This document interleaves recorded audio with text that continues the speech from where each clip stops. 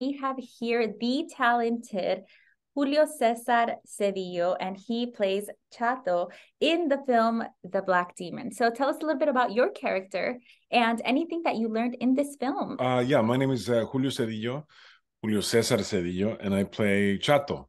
Chato is a roughneck. He's an oil worker on the off the coast there in Baja California. It's called El Diamante.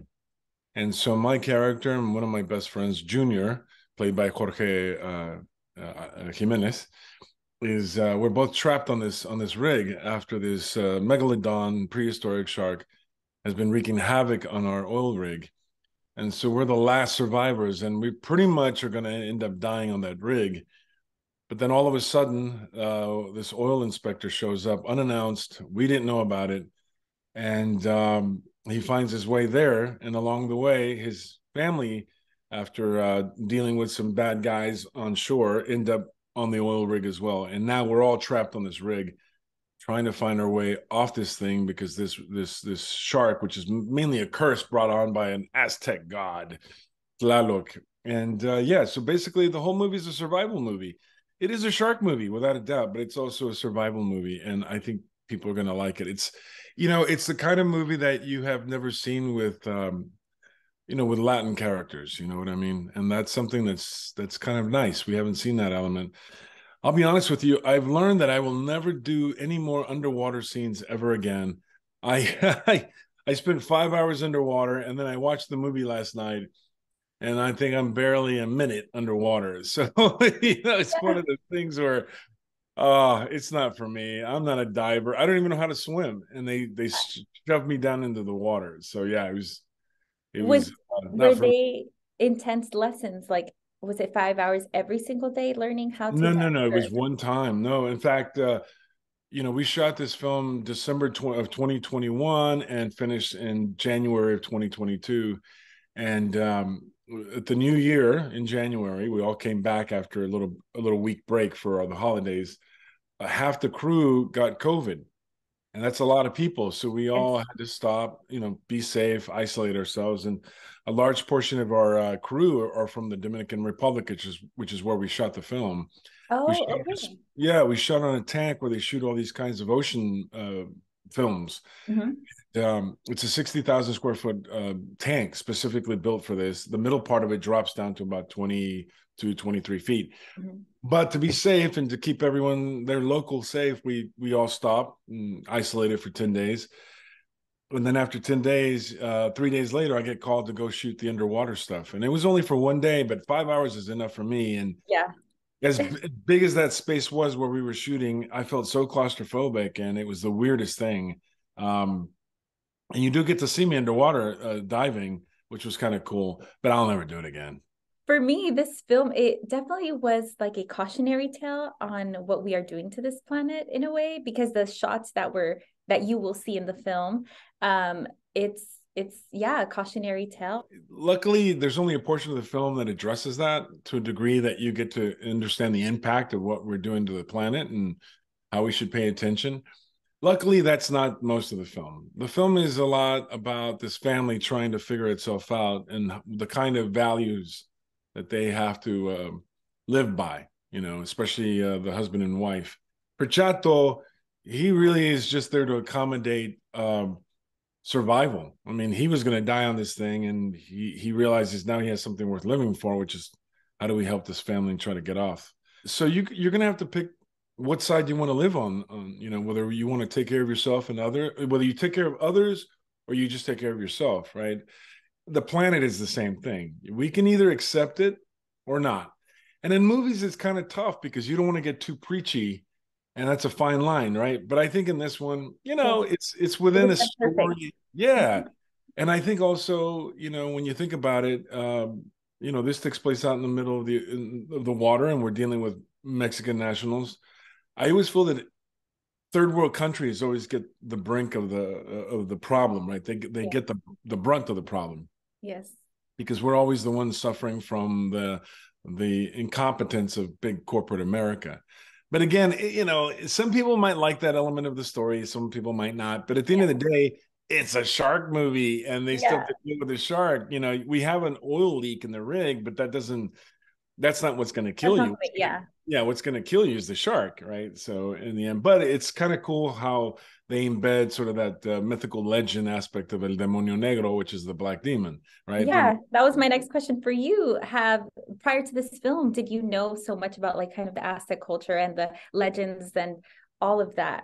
Yeah, I think people will enjoy it because we do talk about the god of fertility, the god of water. We're talking about Tlaloc, right? Yes. And there are many gods within the Aztec culture, right? Within the indigenous culture. And so that part of it was fun, but to tie it to a big megalodon prehistoric shark, which is basically the thing that's been sent by the gods to, kind of make everything right. Yeah, that part was cool, but I had to go look it up because I've never heard of El Demonio Negro. There are very few stories. There's a few out there, and they go as back as the 1500s. There were basically sightings of a big, this big black thing in the middle of the ocean. It could have been mistaken. It could have been a whale. It could have been any number of things. But I always look at it more like that means we now have our own Loch Ness monster. You know, we have the Loch Ness monster. We have El Chupacabras. We have La Llorona. We have El Cucuy. So it kind of all, it's a belief system, and I Yeah. think especially in the Latin culture, when we have this sort of belief system, it's almost like we have this little thing on our back that's reminding us we better behave, right? Mhm. Whether you're super Catholic or super superstitious, that's a part of who we are as a people. I love that you incorporated that in the film, actually. All of you guys, there's a scene where before everything goes down, you guys stop to pray. And that's super important because as Latinos, it's like you mentioned, it's like a little angel or something in our shoulders telling us we can. And Yeah, so no, without a doubt. And I'm like, look, I'm a Catholic. I'm not a practicing Catholic. I have a lot of faith, and that faith is between me and my creator. yes.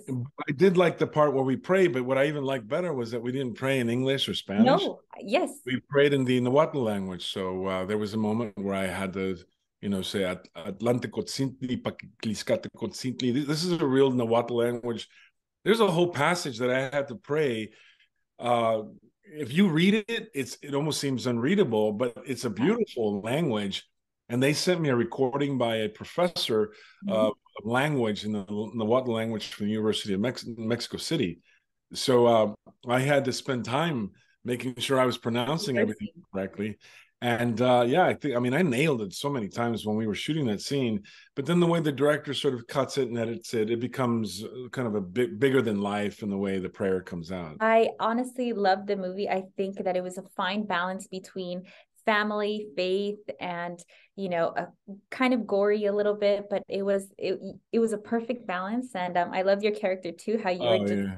you were down for everything. You were there to support, but also there to be like, let's do this, let's take this on and And stuff. and there was pushback. The thing I was afraid of, especially with the film, we don't want the white savior aspect of it. And that's a fine line, and the white savior thing is not always good. And I like that my character, there's a moment in the film several times where I confronted, Josh's character. And I do say, open your eyes, cabron, right? Yes, yes, we were talking about that. Yes. And that's like, wow, I've never seen it like that on film quite that way. And the other thing I liked was that, yeah, there was a lot of pushback on the guy who thinks he knows everything, which is really great for Josh's character because it kind of puts him at a disadvantage of just being the all-knowing. And as a, he's in our country in Mexico, right, inspecting the rig. We have to remind him, we put him in his place, but we do it out of waking him up, not to attack him, but to wake him up to what's happening, The and I really realities of enjoyed life. that. Yeah. Yeah, and you said about family too, even though Junior, Jorge is an exceptional actor. If you look him up, he's done so many great films. And Jorge and I, we were trying to figure out ways to really come up with moments where you could tell that our friendship was very strong. And there is a moment in the film where we're trying to figure out who dives first, right? And Yes. it's a very comical scene. And funny enough, we wrote that scene. He and I, he and Nice. I came up with that. Yeah, we we're going to just go down, but something had to happen there. And he's such a fine actor, and we found a beautiful, simple moment to create that moment for ourselves because we're actually best friends in real life. And Oh, that's amazing. Yeah, I mean, I just spoke to him earlier. He lives in Coahuila, and he has Okay. family in San Antonio. I live here. I live here in Texas, and he lives in Zaragoza, Coahuila. And so it was really nice to be together because we were actually really good friends, and we spent a That's, lot of time drinking beer while we were in the Dominican Republic. that's amazing. Did you guys get cast at the same time, or how was the process like? We had no clue we were going to be in this movie until Oh, we yeah. showed up. I was just blown away. I was like, "Whoa!" You know, That's how you it know was it's meant to fantastic. be. It was meant to be, without a doubt. Yeah, without a doubt. There is a part in the film also where personally I thought it was a little like gross, kind of. Yeah, But that's only because I don't really know much about scuba diving. yeah, Uh, there is a scene almost closer to the end where he says, "I don't have enough spit," and yeah, then you grab the mask and you make yeah, spit. yeah. That was kind of gross, but Yeah, you know I what? want to know, did you actually spit in that mask? Because I feel like Oh people yeah. would like to know. Oh no, I spit on the mask. I mean, Oh, I had to spit on the mask. Now to explain to everybody who doesn't scuba dive, yes. 'cause remember, I didn't know Yeah. about this stuff because I don't know how to swim. I don't know how to. I had to learn how to scuba dive. So the spit is actually what helps you clear up your mask. You know, Mhm. it actually is an element of something in your saliva that keeps it, you know, where you could see through it. That's the one thing you do before you go down. There is a liquid you could use, but if you don't have it, you use spit. And so people who scuba dive will get it. Everyone else will go, why? Why did they do that? Right. And there are Yes. signs that you use in scuba diving when you're underwater and you look at each other. You can't talk, you know, we don't have, you know, headsets. So you do this. That means you're okay. Everything's okay. Oh, There's okay. an emergency and you're down below the water. Everybody knows this means emergency and you fly and you go up, you know? You said that in the film too. I was like, does that mean he's in? Yeah, it means let's Yeah. get out of here. We're in trouble, you know? Yeah. Yeah. That's amazing. I think all those little kind of nuances and fun things that people may not know, that's why I'm asking, because I'm like, I Yeah. people would love to know this. I know I did when I watched the film. I was taken back, like, oh no, is that a normal thing? Well, you know, it's funny because like how can I put it? And I'm gonna make light of it. I'm gonna make us Yeah. laugh here because in general, the Latinos do not go scuba diving. The first thing a Mhm. Latino will say, why in the world am I going to go down below and especially swim with sharks, right? Yes. It's almost like when people go safari hunting, why do you want to go chase a tiger or a lion? Only crazy people. And the comedy is we always make fun of people who are white because we say, oh, those crazy white people, they're the only ones that'll do that. You know, so Yeah.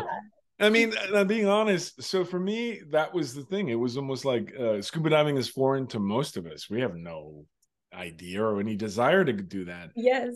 you know. But when you're making a movie, it's not the same as just casually going underwater and looking at the coral reef or whatever. That is a nice, relaxing thing, and I would do that if it was the coral reef. But I was below down 22, 23 feet. Everything was plain blue because they were going to CGI so much stuff. Mm. There's a moment in the film, you don't see as much of it, but oh my gosh, we worked on it so much where the shark goes by and the tail moves the water in such a way that it spins me upside down. Oh. Mhm. And you know, we worked on that so much. There was a point where I was underwater where I couldn't tell where I was in the actual tank. And and I was getting claustrophobic. So you know, it's not a fun thing for me if we're making movies. If Yes. I were to go do it for fun, I probably would do it. What is something that you took away, like overall, this whole experience and the whole film? And what do you want fans to take away when they watch this film? What I take away from it for myself personally Yes. is that, man, wow, to actually be in a film where most of the characters are Latinos, and it wasn't necessarily about being Latino, even though we're in the film. It's really about survival. But to see those faces with those kids and the wife, and the majority of them were all Latinos, and it's got this, you know, this epic, you know, sort of vibe about it. Mhm. Whether people love the film or not, there are people who love it and there may be people who don't like it. But in the end, we should feel proud that, you know, we're kind of up there with some of those big shark movies, you know. And we talk about, you know, people talk about Jaws, which of course is a classic. And honestly, not to compare them, to complete different kinds of films, but our shark is massive compared to Jaws, right? But Yeah. Jaws is a classic, and we must respect it. But at the same time, it's like, God, we're going to be in the same list with all these great shark films. So that's, I kind of walk away with that. In terms of like even something more profound for me, I feel like the film will just remind people that we have a lot to offer in movies, and that family is important. And even more important, I want people to know, whoever's listening to this, somebody asked me, what is it like to work in Hollywood? I don't work in Hollywood. I'm an actor who lives in Texas, and I've been here my whole life. I haven't left. I've worked on a lot of great movies. I worked on a show that was pretty successful, Narcos Mexico, on Oh, Netflix. yes. And I've got more movies coming up. But what I want to tell everybody is, don't wait. Don't wait for anyone to tell you that you can start making movies. Don't wait for someone to give you permission. You can now take your phone. You can go get your friends. There's going to be plenty of people who want to participate with you. Just go do your thing, and don't wait for the right script. Just do something. I say this because there's plenty of people doing well in our business, in the entertainment business. Latinos are always buying movies. We're always buying everything Yeah. in the entertainment world, and we have to stop and realize that we have so much buying power that, we need to support as much as we can any of these projects. Now, mind you, if they're bad and you don't like them, that's fine. No one's going to force you. But the Black community is a very diverse community, and there's socioeconomic levels to that. Mm-hmm. But their shared experience is very American. We as Latinos are Cuban, Argentine, Puerto Rican, Mexican. Like, we're so many different cultures that Mm-hmm. when we do a film, everybody wants to feel represented, and when they don't feel represented, they hate on it.